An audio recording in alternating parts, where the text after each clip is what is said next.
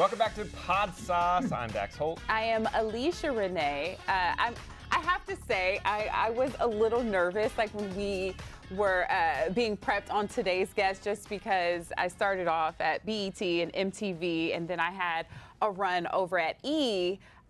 Because I have been a longtime fan of our next guest and her mother. Let me just say, Melissa Rivers, host of Melissa Rivers Group Text Podcast. Mel, can I call you Mel? Everybody does. Everybody does. Can I call you Mel?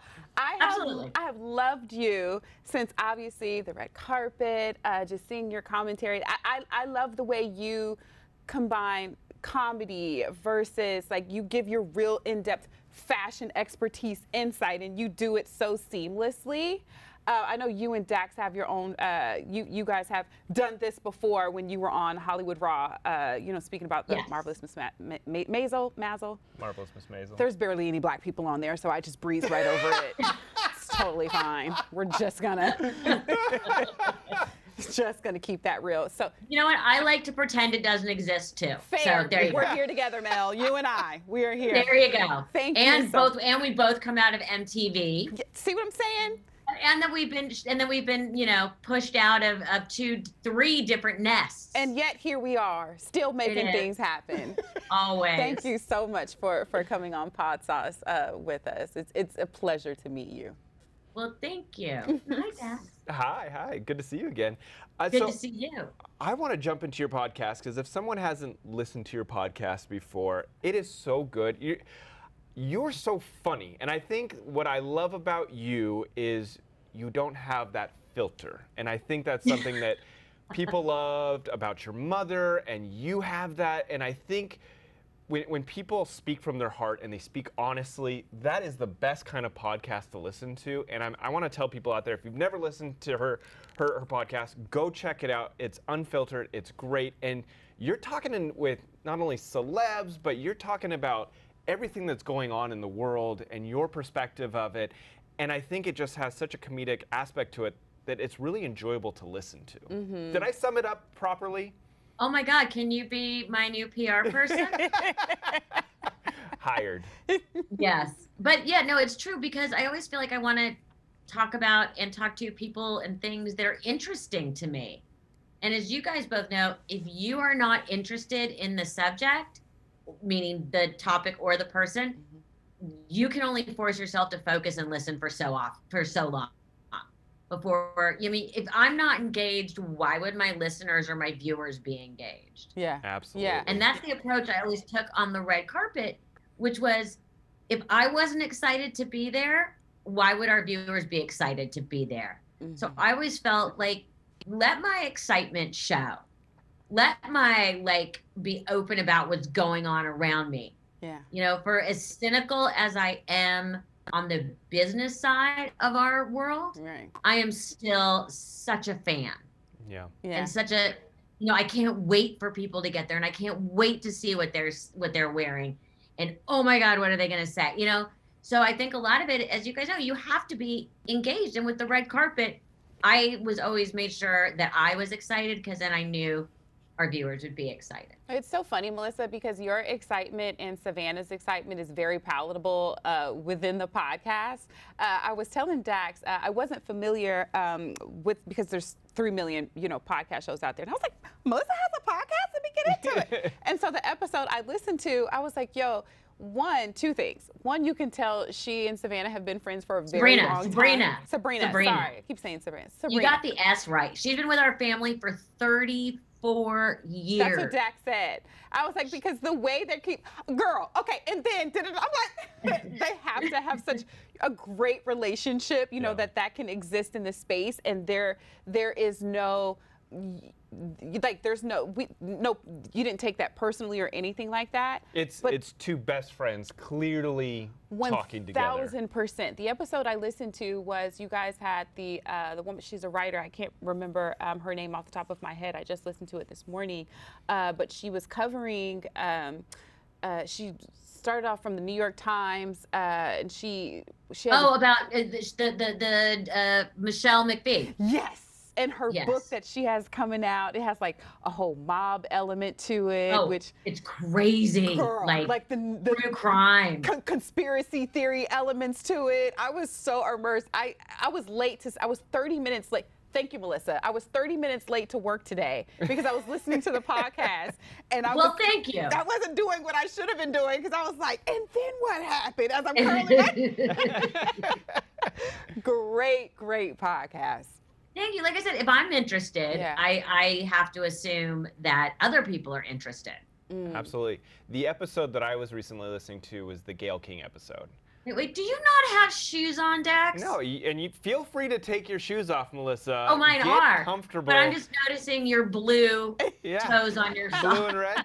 No, we want to be comfy. We want you to feel comfy. So we take our shoes off. We relax here. Just leave your pants on. Well, yeah, I mean, if our ratings start looking shady, let me tell you, they're coming up. Exactly, take it for the team. There you go. No, I was. Well, I've taken a lot for the team. We'll call you up and be like, Mel, listen, sis, we were in the struggle together. We need to start taking it for the team. And we're doing no pants Wednesday here. So work. come on by. No, so I was listening to the Gayle King episode. I love Gayle. I know that you two have been friends forever, but her talk. It's funny because she's always so like pulled together on CBS, and and then to hear her just having a chit chat with her friends, I love that dynamic. And she has such good stories. I mean, she's known you for so long that she remembers when your son was born, and those kind of stories you don't get every day unless there is that true connection for years and years. And I don't know, it's just a fun episode to listen to, and kind of hearing her talk about planning her daughter's wedding and having it at Oprah's Rose Garden. It's a fun inside look into Gayle's life. It was. I loved that interview. I had the best time. Luckily, Gayle did send a note saying she had a great time. Again, and I think it's part of it is, if you're good at your job as an interviewer, you also know how to be a good guest. Yep. Because you try not to do all the shit that other people have done that annoy you. Oh, speaking of that, that is honestly, no, great transition, because you guys started talking about what it's like to interview people, and some of the people that you've interviewed, like Tommy Lee Jones, who was horrible to you, and and how that sticks in your brain, that it's like, you're here for an interview. Give it up. That's why you're here. Act like you're enjoying this, or just fake it for a little bit, because we're all in this together. I loved that conversation that you guys had. Well, yeah, I mean, especially like it goes back to the red carpet. It's like, if you don't want to be interviewed or you don't want to talk, go in the back. Yeah. Fair. And by the way, everybody's out there trying to do a job, and it's such a symbiotic relationship. And I think very often people forget that. Yeah. Melissa, but in that same vein, you've been in this business for so long, and like Dax was saying, you do have so many beautiful personal relationships with people that you also have to do a job, right? Yes.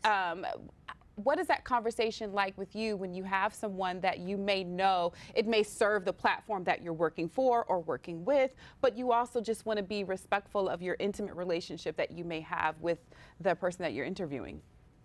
That's always tricky. And if it's someone that you just have, an acquaintanceship with or a social friendship with, you do know the lines. Right.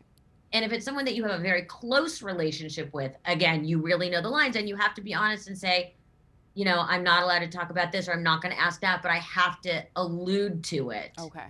Or, I mean, I'm not in the gotcha business. Right. But you also don't want to look dumb to your audience and be like, I didn't address the elephant in the room. The question that everyone's interested in, but how do you tiptoe around it?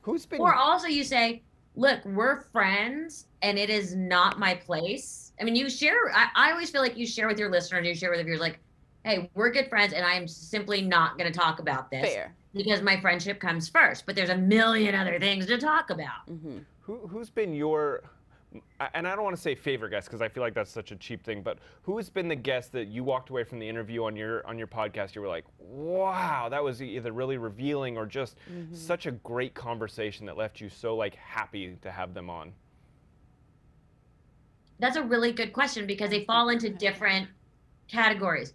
One of the most recent ones I did, and it's because it was a very topical conversation, was Summer Sanders. Okay. Right after the Olympics. And we really genuinely liked each other and were excited to meet each other, even though it was via Zoom. But just to talk about how sports and coverage of sports and pressure on athletes, how that's changed since she was an Olympian. Mm-hmm. And how her biggest pressure coming into the games when she was, you know, the #1 swimmer in the world, was that she was coming in as the reigning NCAA champion. And then so the pressure was different. It wasn't like, and we were speaking obviously about like Simone Biles, where the world is waiting for you to screw up. Yeah. And that kind of pressure, and how social media and the way, and television coverage and media coverage has changed this experience for athletes. Yeah. And endorsements, and now there's so much money. You know, Summer said she went to the games, and then she went back to Stanford and was back living in her, you know, dorm room with her roommate. That doesn't happen anymore. That there's, you know, and all these athletes now, and I keep thinking of two, which are really old school, Debbie Thomas and Eric Heiden, who I believe both went on to med school and are both orthopedic surgeons. Yeah. It's not like it is now, where it becomes completely defining of who you are, how the public perceives you, and stuff like that. And I thought it was so interesting to get that perspective. But I do love, Melissa, in that same vein, I do love the level of transparency that is happening, both with the media, but also on the celebrity side, as it pertains to mental health being wealth, because you actually had a whole episode on your podcast. Yes. And I'm a big mental health advocate, which is why, again, when we started discussing that and how it's changed, and having to, you know, finally someone's talking about the pressure on these athletes. Yeah. You know, so it was a very in-depth conversation about that. And it was fascinating even just to talk to her about the timeline of how it's changed. But even, and there's a dual side to that, right? Because, you know, one, as women, and then two, women personalities, women in front of the camera, we're not always allotted that space or that time to say, I'm not okay, you know, and three, me as a woman of color, you know, so seeing how prevalent these conversations are happening right now, I'm encouraged, and I am so happy that, you know, we do have the Simone Biles and what's my other young sis? I'm drawing a blank right now. Naomi Osaka? Yes, Osaka. you know, listen, you all will wait, and you will wait and deal, because I'm not okay. By the way, and I agree with you 100%. And I always think about, you know, with all the coverage, like with Naomi Osaka and this and that and the other, and you want to say, guys, yet you wonder why she's stressed out. She won her first major, and the fans booed. Yeah. Could you imagine? How do you ever get past that? Yeah. Yeah, I feel that, I mean, this is a whole nother conversation, but it's like, you start to forget that athletes are humans, and they're not just a commodity. And I think that's really what it comes down to, is the world will look at athletes as commodities and go out there, perform so that it makes us feel good, rather than, this is a person. We're quick to dehumanize. Yeah. We're very quick to dehumanize people. It's crazy. Well, also we're talking about people who we are seeing at the tops of their games, and we forget the pressure that goes along with it, and that, you know, really the priority is to continue and be your best. And it's so hard to do that when the world is watching. And that's one of the things we talked about with Summer, was it's changed. And it is no wonder that these people are having these issues, and thank God they're speaking out. Yeah, and there's so many other platforms now for people to consume and to what am I saying? Commoditize? Commoditize. Is that the word? I don't know, but I'm going to use it. Something like that. You get what I'm saying. Like, you know, I love made-up words. I mean, listen. If we say it like it is Al one, Sharpton then... out here, because you know Al Sharpton is a wordsmith. He'll just pull a word out of the air. But yeah, I think we're so quick to dehumanize not just athletes, but celebrities, or just people of means, because people equate with having an abundant amount of money to, you should be okay. You know, you're rich, you're wealthy, and not to say that, you know, that's true or whatever, but it's, at the end of the day, we're all still people, right? And, you know, you can argue both sides of the pendulum. More money, more problems. You know, money doesn't make you happy. All of these other things. Well, my mother always said it was much easier to be unhappy on your private yacht. 1,000%. However, Melissa, I don't have a private yacht, babe. You know, and it's much better to be unhappy on your yacht. For sure. I would much rather be kicked out of a Lamborghini than my Honda. You know. Yeah, exactly. That is so funny. You know what? That's something just popped in my head. But you know, with your success in podcasting, do you think if your mother was around today, she would get into the podcasting world? And what would her podcast be? Of course she would. I am sure I would have been, you know, sucked into it by her. Because what nothing made her happier than to get to like upset me. You know, if anyone watched her reality show or even watched the red carpet, I became known for rolling my eye. I mean, and going like, are you kidding me? So what kind of podcast could you imagine? Would have been just another fashion comedy? I don't even want to imagine. Fair. Because that's the kind of thing that I like have nightmares about, thinking of all the cleanup I would have to do behind her. And all the arguments that we would have had about, you can't say that, mother. Ooh, the cleanup job.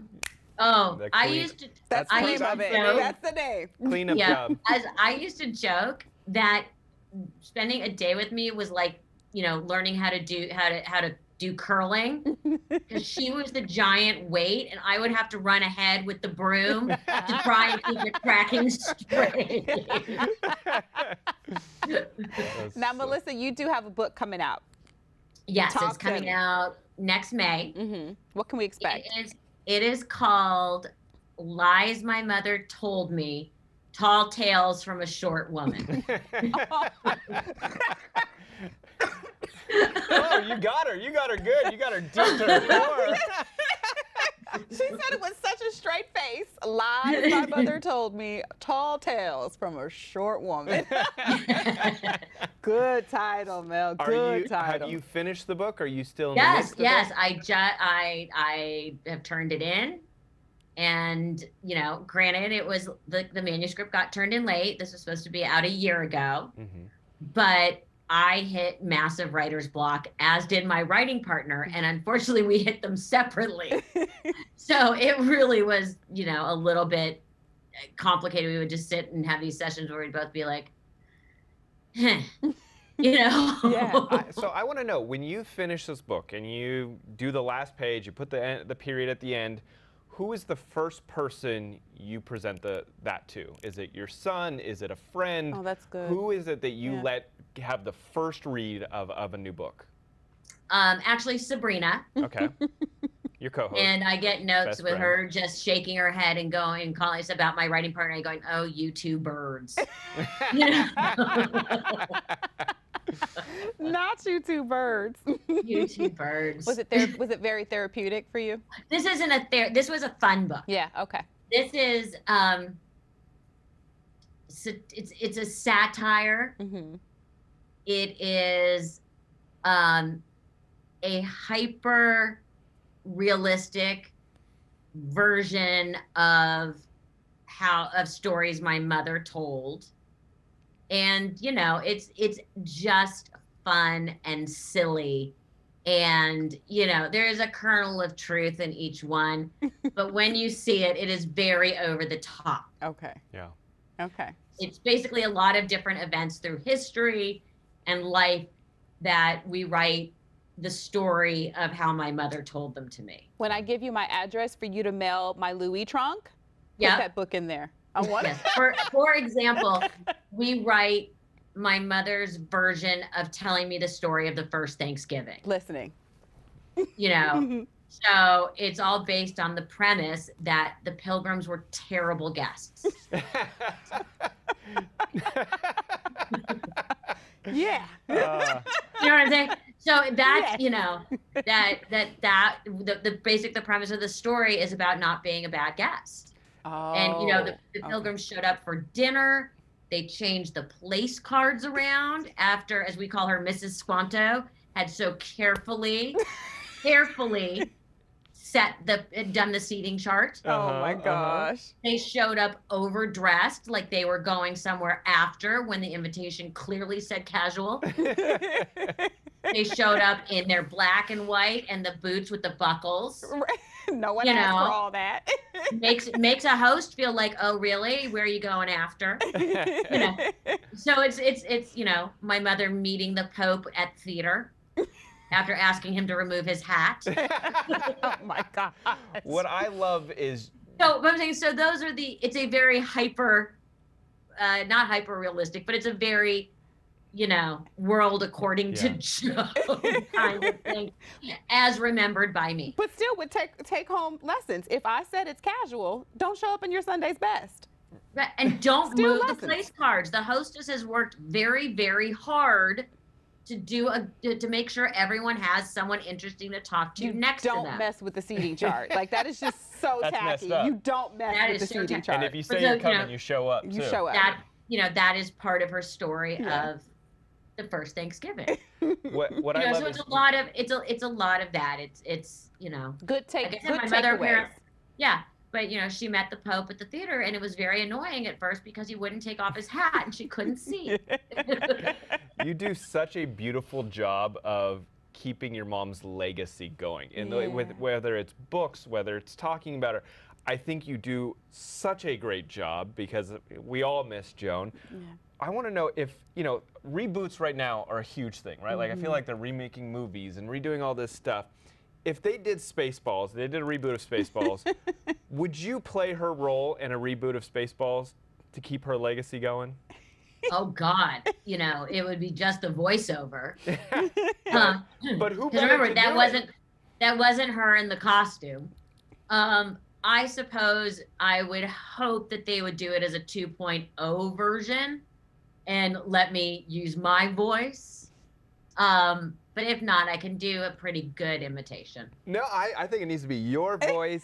That's the magic to it. You know what I'm saying? Like, letting it live out. I love that kind of stuff. Yeah, but I can do a pretty good imitation. Well, Melissa, this is a podcast discovery show. So what podcasts are you listening to these days? What recommendations do you have for us? I am listening to, Against the Rules with Michael Lewis. I am listening to, oh God, I've listened to all the revision, Malcolm Gladwell, Revisionist History. Those are the ones that are recently updated. Before we go, you teased it. I need to hear this Joan impression. Oh God, I can't do it off the top.